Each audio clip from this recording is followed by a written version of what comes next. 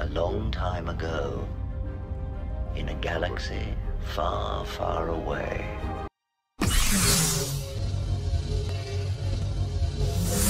Hello everyone, welcome back to Printed Props Workshop. Today we're going to be going through the Huyang bust build, so without any further ado, let's get to it. So as we start launching into the time lapse for this, I just want to go through some of my thoughts as this was going ahead. First of all, this was an enormous build, and I don't mean in size, I mean in time. Every single piece of this, because there was multiple filament swaps in each one, was 10, 12, 15, 16, 18, 20 hours. The helmet, the actual final piece of the helmet, took 3 days. It was that long on my bamboo, which says a lot because that printer's bloody fast in the first place. So having it take that long was something pretty major. Now, mercifully, I found a G-code that allowed me to minimize the amount of filament wastage, because the bamboo by default is a very, very wasteful printer. It does a lot of purging when it probably doesn't need to. So finding this G-code on MakerWorld, which is Bamboo's own Thingiverse printables, whatever you want to call it, it was a game changer because it literally saved about 45% of the filament on every single purge, which when you're dealing with things that are taking 30 hours in some cases, which was what the helmet was supposed to take before it kept jamming, you're looking at a lot of wastage. And if you can minimize 45% per filament swap, that's a lot, because that 30-hour piece probably had somewhere in the region of 1,500 to 2,000 filament swaps. So you're purging a lot just to get to the colors that you need for the next layer. Now, for anyone that's interested, I will leave a link in the description to that exact G-code file, so that if anyone has a bamboo, be it an X1, P1P, A1, A1 Mini, whatever, the person has literally put out filament swap G-codes for every single version. Then you can download it, you can apply it. I had to do a little bit of work because I have a lot of custom profiles already, so I had to kind of apply the G-code that he'd created to my existing print profile rather than creating a new one, which is what he recommends doing in creating a new one, so that you don't have any G-code issues. But if you know what you're doing, then it's pretty straightforward to just kind of jump in and get it done. So with regards to the file itself, this again is from Marco over at Mystery Makers. This was a Patreon exclusive that he produced, and it's absolutely amazing. Again, I have a great relationship with Marco overall, and I feel that his models are absolutely amazing. He clearly puts a lot of work into trying to figure out the best way to design them, but also the best way to make them look good. And honestly, that combination is greatly appreciated, because there are some people out there that produce models that look absolutely unreal. They look realistic, they look fantastic, they look amazing when they're sitting on a shelf, but getting them printed can be a real pain. And Marco seems to have met that great middle section of good looking models whilst not also being an impossibility to print.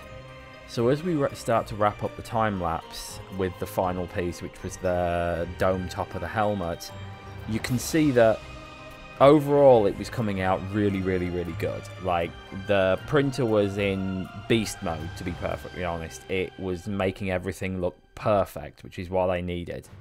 The assembly stage. So this is where everything started going a little bit wrong. Not tremendously at this point, but it certainly didn't go to plan, I'll say that much. The first parts went together really easily, as you'll see in the video as we're doing it now. I apologise that it was a little off-centre. I do correct it after a few moments, but this first section will be a little bit cut off. So, as I'm assembling the neck, Everything's going together perfectly. No problem there. Head fits without a problem. We're absolutely motoring on. We're making great progress. At the minute, I'm looking at doing the ears before I do the neck, so that the neck has a little bit more time to glue. So you'll see me, I'll pick up the ears in a second and we'll glue those on. And then I did the two almost like mandible pieces below the chin, which they were already starting to give me a little bit of trouble. They didn't really bond properly, for one thing, and I had to go back and correct it afterwards.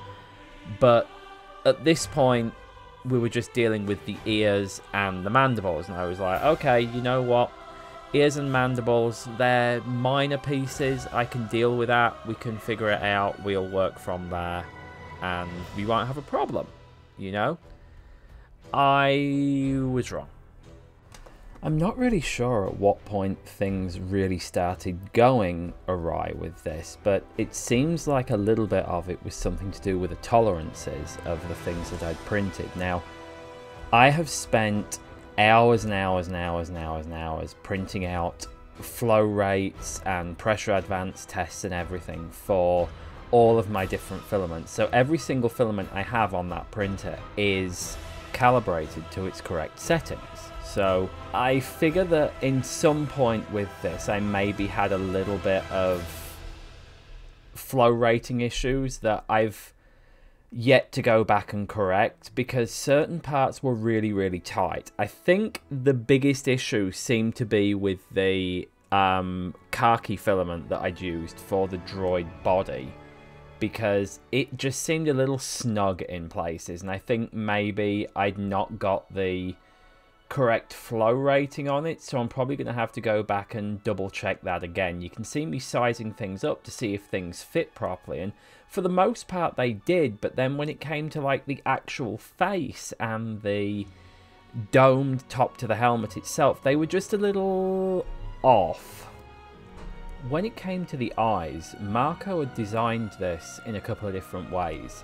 You could either print out a piece of filament and then put LEDs behind it so that they would glow, or you could use glow-in-the-dark filament. Now initially I'd purchased glow-in-the-dark filament for this, but in the end I opted to just use a metallic yellow filament because I thought that that was maybe going to work just as well, and I don't actually regret it. You know, it's come out looking really nice with just the metallic yellow filament. Like when the light catches the yellow, it just comes off looking really good, like it's actually glowing. So I have no problems with that.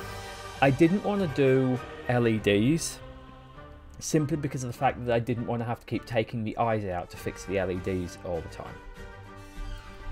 So the problems that I was having really started to get worse as I put together the face mask, as you'll start to see now. I'd already had issues at this point with the cheeks not actually adhering to the mask properly, so I decided to remove those and try and work on it afterwards. So at this point I'm pushing the face mask in. What I don't realise is that I haven't actually pushed it all the way in. It's kind of dropping in and out. You can see me muttering a lot and cursing it out and trying to figure out how I'm going to do it because it's starting to give me trouble. It's not that it was badly designed, it's just that I had, again, because of the tolerance issues, I think I was starting to have problems with it. And I tried fitting the cheeks before I put the mask on the face, which I think was the biggest part of the problem that I had there, because in the end it was like trying to climb to the second floor of a house when you didn't actually have the stairs in place. So this was the point where I started to realise that I had issues with it, shall we say. The lid of the helmet would fit on, but it was very tight. Now I have a little trick when I do my gluing where I don't put a ton of glue everywhere. I put the glue on the very edges of where I'm going to push it onto and then let pressure move it in the rest of the way. So you'll see here I'm trying to push it in and I'm getting it down, but there's a gap that I can't quite figure out. There's a gap between the top of the nose and the helmet, and no matter how hard I try to push it down, it's not going anywhere. And it's very, very, very tight. Like, the tolerances on this piece were very, very tight. So you know what, start hitting it. That might work. Which it didn't, obviously. Now I'm trying to get it off. And of course it's so tight that it's not coming off. So yeah, I'm getting frustrated. Very frustrated. Now I'm trying to get it off again. So now it comes off and we have a look again. Clean up the edges. Try again. Push it on, push it down.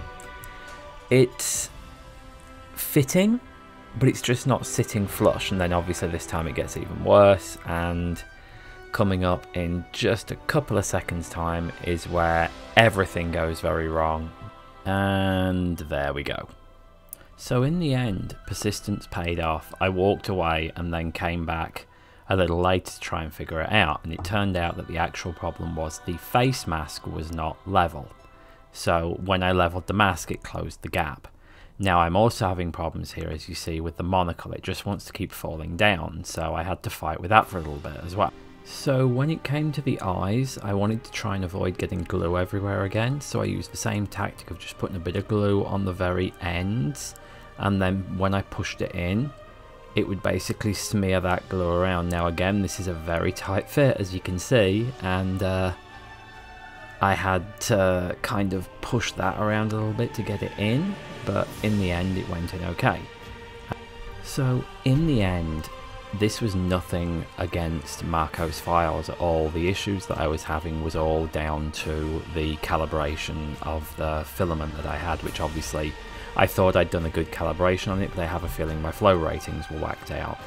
But with it all said and done, it still looks absolutely amazing in the end, and I'm really happy to have it in my collection now. I hope you guys like it too.